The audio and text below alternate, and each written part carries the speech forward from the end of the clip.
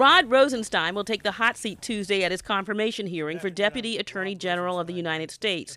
He goes to Washington with plenty of experience, 26 years with the United States Attorney's Office and Justice Department.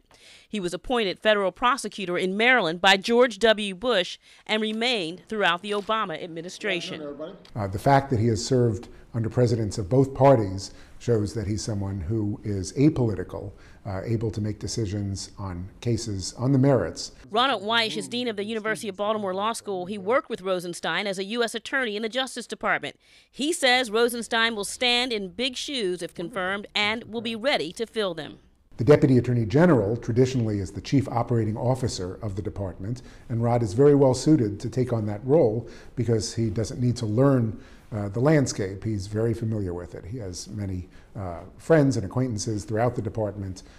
He understands how the department operates. Once Rosenstein is confirmed, he will take on investigations of the Trump campaign and Russian meddling. Some of that will likely include his new boss, Jeff Sessions, who has recused himself from inquiries of that nature.